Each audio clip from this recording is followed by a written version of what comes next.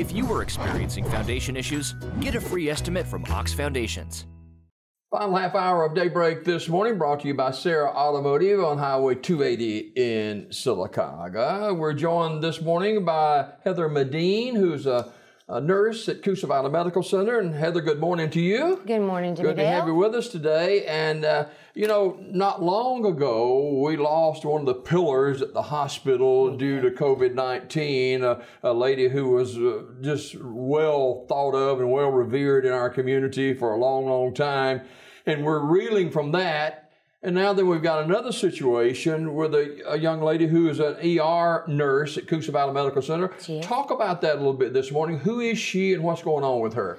So Heather Grommes came to work at Coosa Valley in December of 2018, and I met Heather. She was a young nurse who was a tech in the ER prior to that. Excellent what she does. She is married to Matt Grommes. They live pretty much between Sylacauga and Childersburg, so they're from here. She has a baby girl named Maggie. Maggie's 18 months old.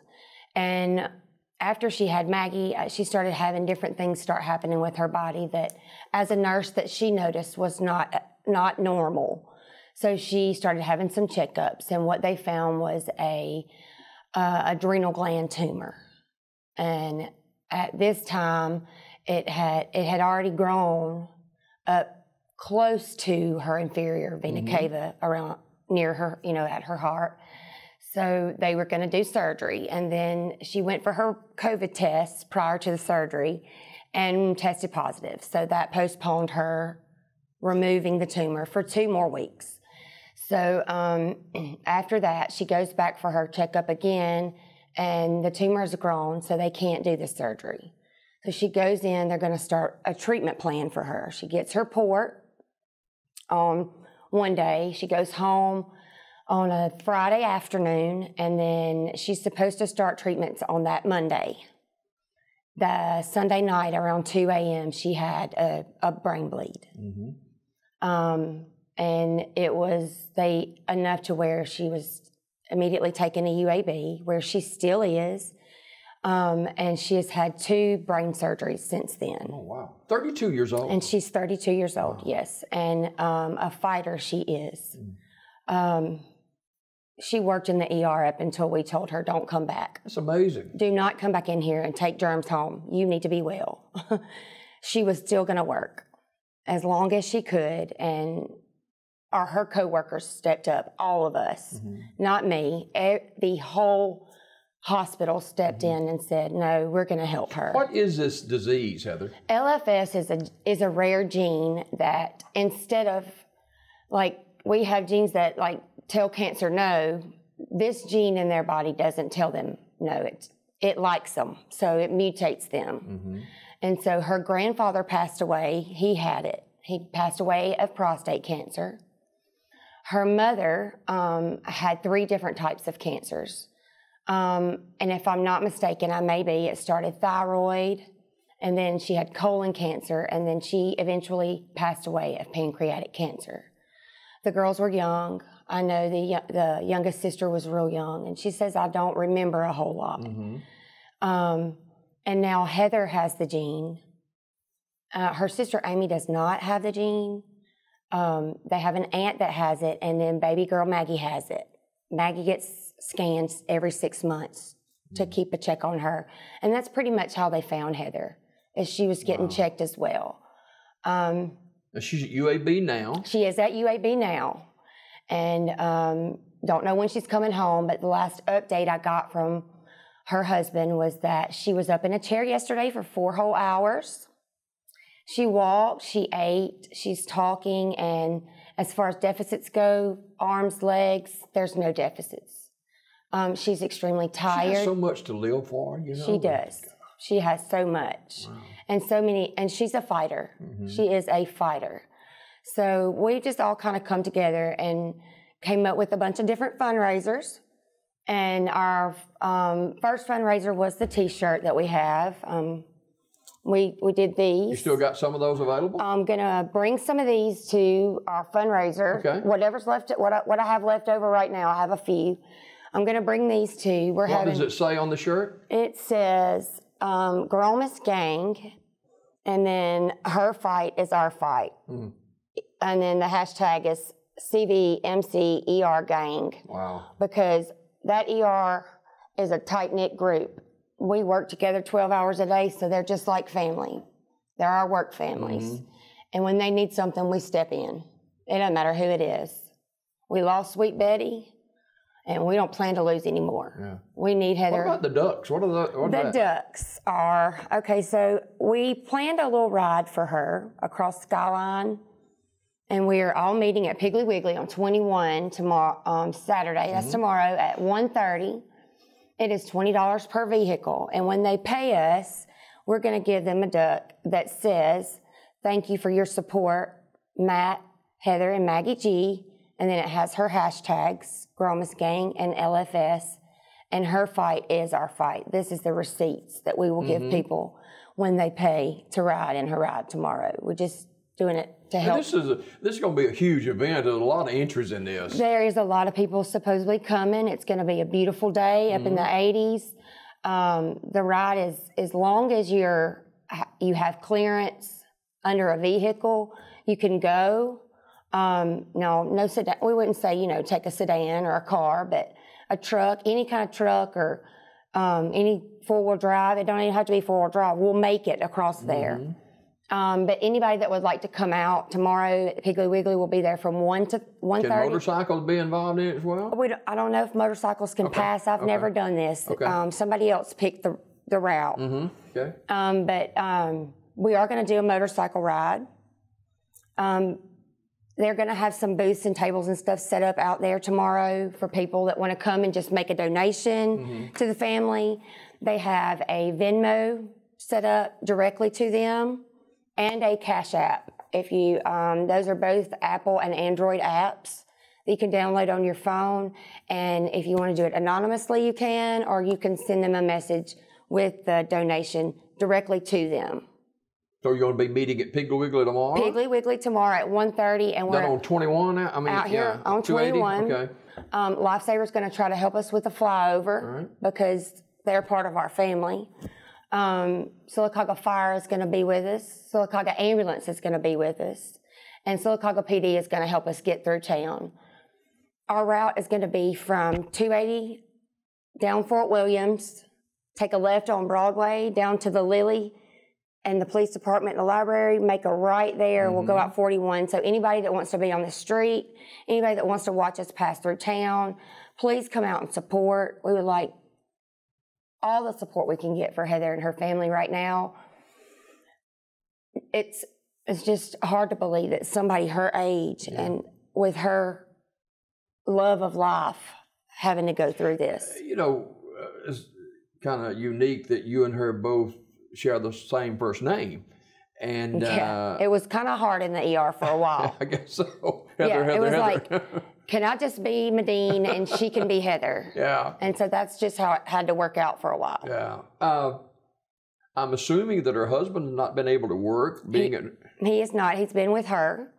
They've had lots of help with little Maggie as far as their parents go.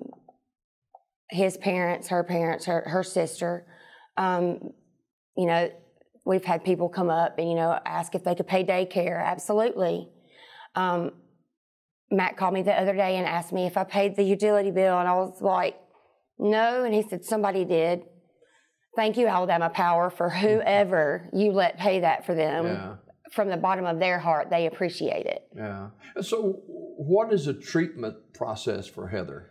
Right now, since the bleed, she has a 6-week postponement in her cancer treatments. So we won't know any more about that until they get her healed from this. But she does have 6 weeks. Yeah. And 18-month-old child. Yes. Maggie Elizabeth. Oh, wow. And a mom at the peak of her life with a less than 2-year-old child, a husband that she loves, and all of a sudden, it was all of a sudden. Yeah, she's stricken with this disease, and you talked about before we came on how this community had rallied in support of this family. We have, I can tell you, 90% of the businesses in this town have donated stuff to the hospital and to her group to make raffle baskets. We will probably have enough stuff to raffle off 12 baskets to help that family from this town: Sylacauga, Childersburg, Chelsea, Coosa County, Alex City. Can't thank them enough. Every one of you who donated something to her, I promise you they appreciate it from the bottom of their heart. Yeah. Coosa Valley ER sees many emergency cases, and a number of those are life and death situations. But when this hits home, it's a little bit different with a team member. It is very different with a team member. Like you said earlier, everybody had such a hard time with Miss Betty because she's been there so long. Yeah. She was the heart of our ER. I mean, she was our person. If anybody needed anything, you were hungry, Betty fed you. And Heather has Betty's heart. They're the same, good as gold. I just can't say enough about it. Yeah. And anybody that knows me knows that I'm going to, be pretty blunt about it. And Heather is a great person. And anybody that helps her, she might not can tell you right now, but when she wins this battle, she will most definitely tell everybody thank you. Yeah, and I'm sure that churches can get involved if they'd like. She does attend church, and her church is helping. I don't want to say that it's First Baptist, but I think it is. I just know that there's so much going on. There's so many people trying to help, and so we're just, we're letting people do their thing. But we have Matt has asked, if people want to make donations, that they want you to make them to the Heather's Venmo and that Grommes gang, so that they know who to thank. Because if it goes anywhere else, they don't know who's doing it. They want to know who to thank. So send them a card. Is there a bank set up? Absolutely. Okay. Any Heritage South credit union will take a donation in her. She has a fund account, and you can go by any Heritage South location and make a donation into that account. Okay. Is there a particular contact person that if people have question about, they can go on Facebook or call someone? And well, that's why we set that page up, and Heather and I set that up before she got sick. So my phone number is on there. You can direct me. You can direct any messages, contacts to myself, Victoria Singleton, Randall Littles, Elizabeth Butts, or anybody that works in the ER at Coosa Valley. We all keep up with her daily. We've kind of made a one contact person with her family, with Matt, so that he doesn't get 50,000 phone calls a day. So I've been getting an update from him either every night or every morning, and I try to post that.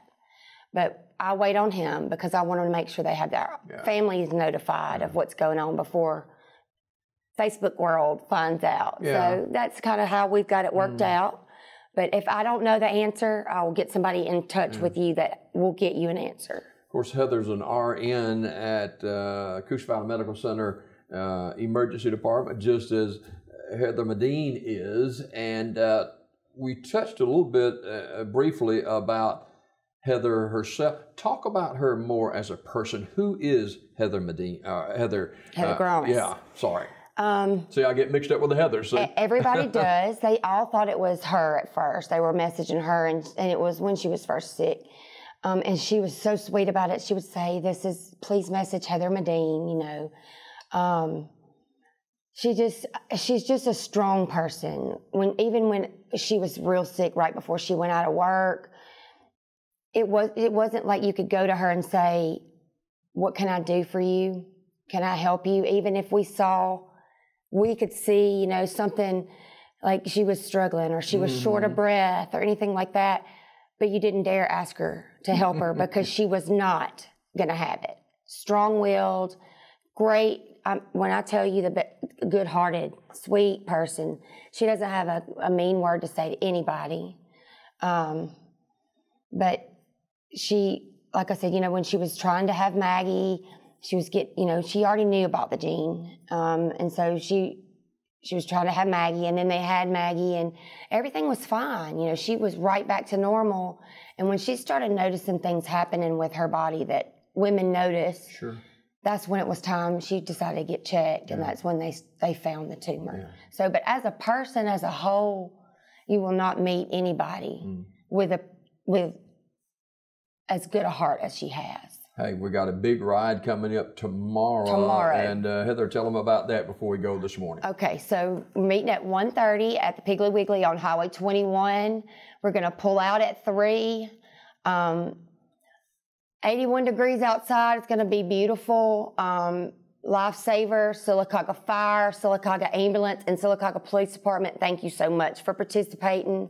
They're going to all be with us because they are also a part of our work family at the ER. We include them because if they're not helping us, they're not bringing us patients, we wouldn't have a job. Yeah. So we want to thank them as well for coming in, and all of the businesses in town that's helping.